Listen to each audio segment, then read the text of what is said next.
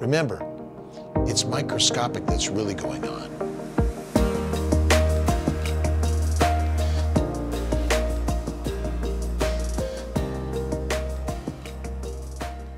Hi, my name is Dr. Rob Kiltz, owner and director of CNY Fertility Centers. I'm a reproductive endocrinologist. I'm a fertility specialist. I've been in this field for nearly 30 years. Men and women. It takes an egg and a sperm and an embryo.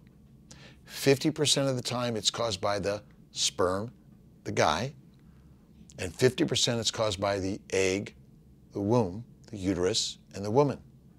Today, we're going to focus on the guy. What's going on? What's wrong, even when it looks normal? There's plenty of sperm, it's moving around normally, great motility, and it looks great too. What's wrong?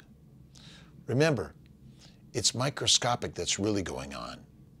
There's likely lots of inflammation in and around the testicles. Now, you can also have no sperm.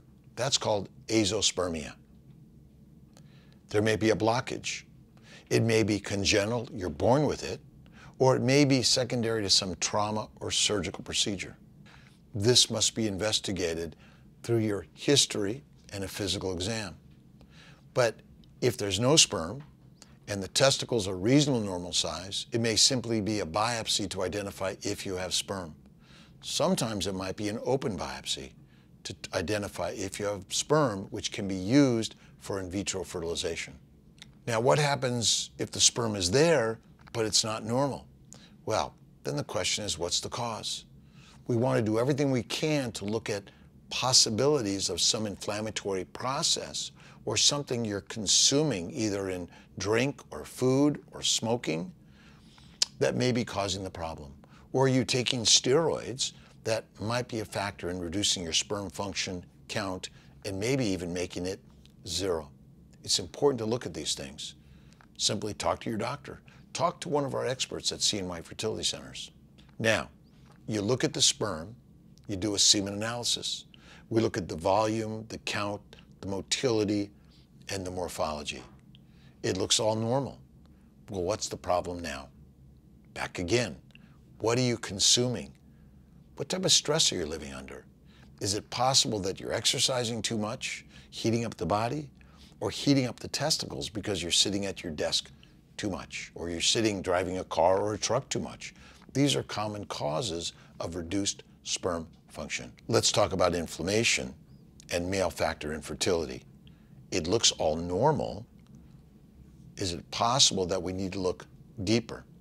DNA fragmentation, and look at morphology again, where you might find that your level is below 4%, and that's an issue. Once again, it's inflammation. And what can we do to reduce that? Again, reduce your stress, slow it down, cool it down.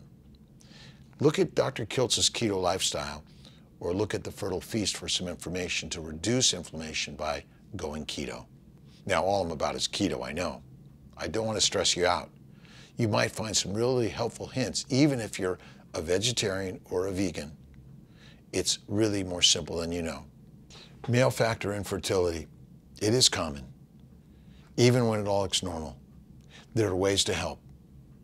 Check out the Family Building Guide by CNY Fertility, check out our website, or talk to one of our providers and practitioners to help you in this journey. Today we talked about male factor infertility and ways to improve your sperm, its function, and ultimately having a baby. You can learn more by going to our website at cnyfertility.com or checking out our books on Amazon. But don't forget to like and subscribe to get much more information, and check out our TikTok, Instagram, and YouTube. Thanks for joining me, Dr. Rob Kiltz. God bless.